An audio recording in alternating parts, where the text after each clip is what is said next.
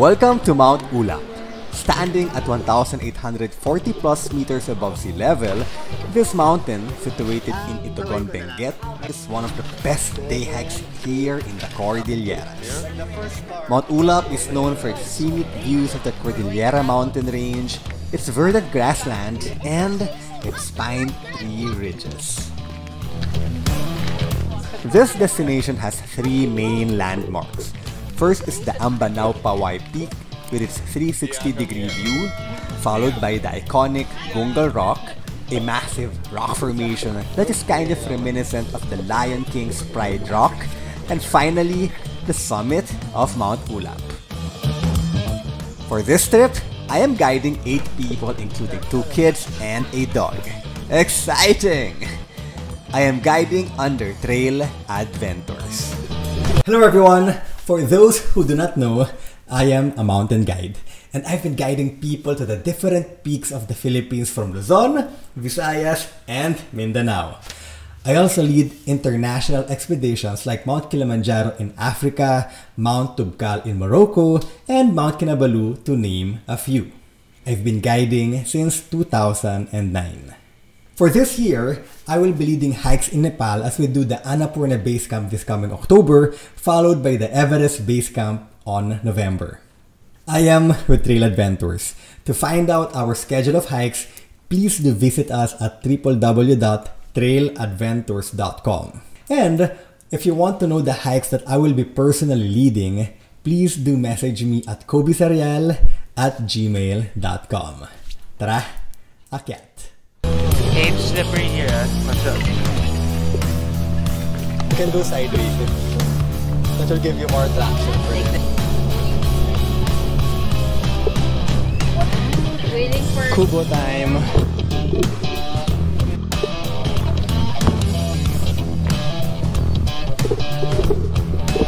Rolling scent. All good.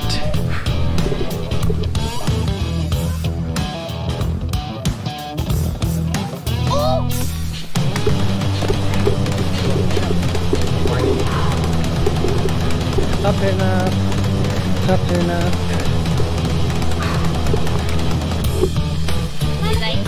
After that quick and steep ascent on a cemented road, the ascent continues, but this time covered by the iconic pine trees of Benguet. After this continuous ascent of almost 2 kilometers, the trail will be easier as the slopes will be more gentle.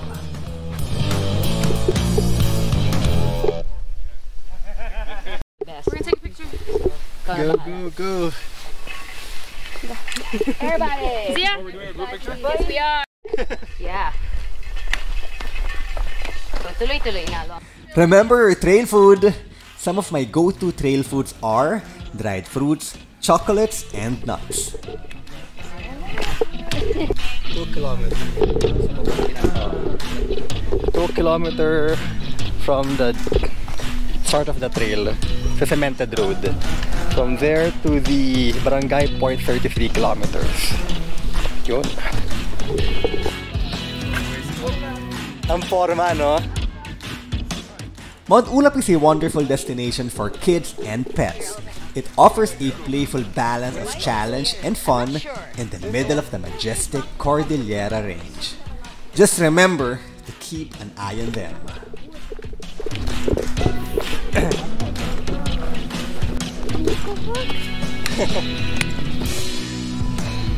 Pero pag may time, okay na okay. Lovely weather. We are covered by pine trees, so it's not that hot. We've been hiking for an hour, 30 minutes now. Ordinary pace. Kind of tiring, but not too much. We have a lot of rest to enjoy the mountain, to enjoy the view. And now, I really missed Mt.Ulap. Nice to be back. Now guiding naman.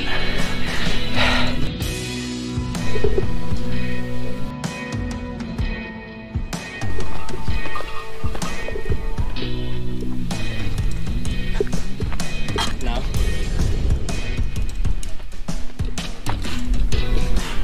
an hour 52 minutes, 4.15 kilometers. First peak, Ambanaw, Paway. Ambanaw means malawak po and Paway means grassland. Yan. The face of that rock earlier. Yeah. Where did you...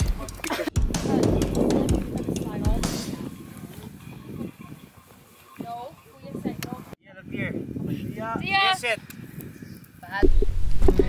So there's a campsite here, campsite 1. Dito nagkakampang mga tao. However, while it's a perfect area, ang ganda eh. Be ready, especially for your water, kasi mukhang wala namang water source dito. You need to carry everything from down. And it's okay, 4.24 kilometers. It will still be a great camping experience. Maganda dito talaga, Mt.Ulap, especially at night. Ano, clear weather. Perfecto. Okay, here comes the kids. Yeah. Yes. So we're at the first peak now. From the karaoke bar. Next destination, Gongal Rock.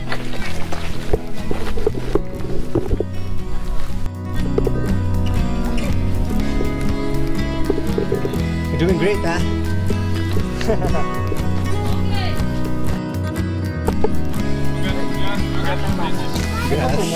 But they like sweat. The wrong one.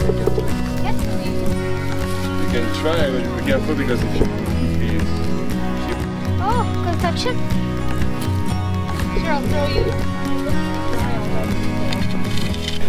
So from peak 1 to the Gongal Rock, you descend, then you go up again. Just like that. And kung abutin ka ng araw, what's happening to us now? It's now around 11:04 na pala. We started really late. 9:30. Look behind me. Peak 1. Let's descend that. Ascend again to this part. Beautiful hill. Then you descend to the Gongal Rock. And then ascend again to the summit. The beauty of hiking. Amazing.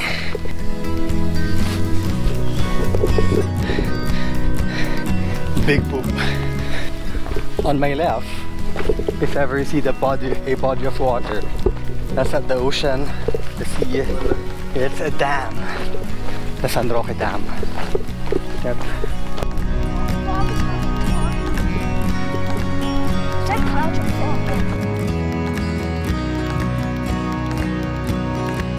So just now 11:50. We've been hiking for 3 hours, 15 minutes now, and we are now at the Gongal Rock. Look at that. One of the, if not the highlight, actually, for Mt.Ulap. Best viewpoint is from here sa baba. And then we wait for them. There's a rock was left for me to take photos. You know, guide work.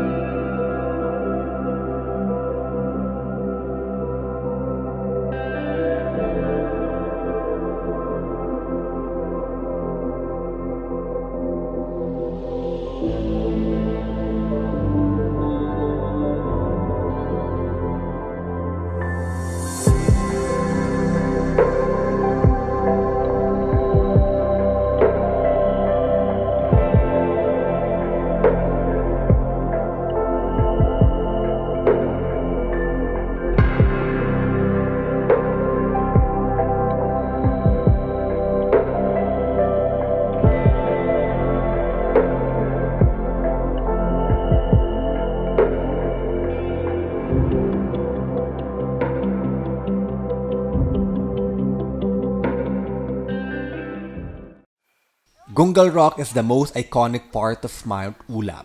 Thus, This is where people take turns in taking photos. There were times when one would need to wait for almost 2 hours just to be able to have that shot.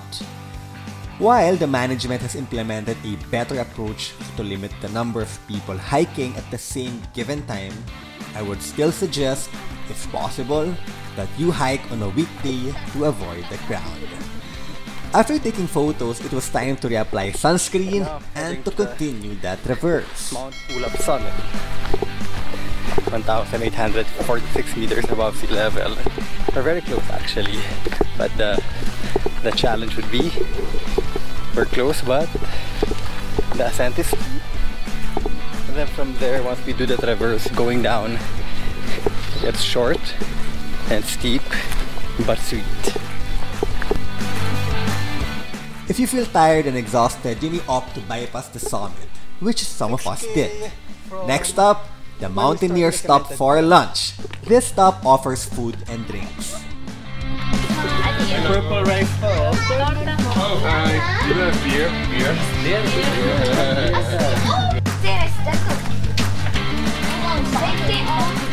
Nice. Souvenir. They have Gatorade. It's the exact same ano. Mountain Dew. Hot Cocoa.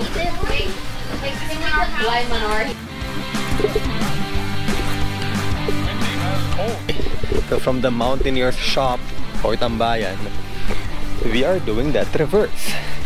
We've been in the mountain for 5 hours and 20 minutes now. 9.47 kilometers, and this one is roughly around 1 kilometer na lang to papaba. So let's do this. Mt.Ulap.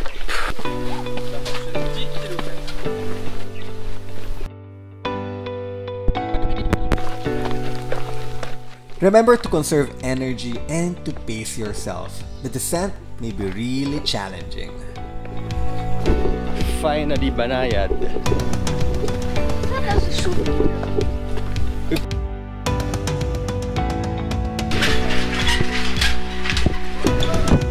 Woo! Whoa, balancing. Second bridge. Yun, no? 100 meters more. And the final bridge. And that's Mt.Ulap. Alright. Last bridge.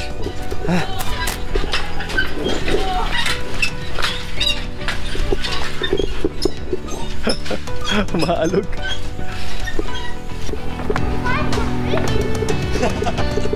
Good job. Good job. Yeah, thank you. Good job. Good job. Good job. You wanna walk to get started? Good job. Yeah! Easy. Easy. Sure! So we head straight to Manila. We'll be taking the Victory Liner bus station. But before that, kain muna tayo. Ang pangalan to ay Benguet. Beef, vegetables, sibuyas, kanin, syempre, sabaw. Sakto na to.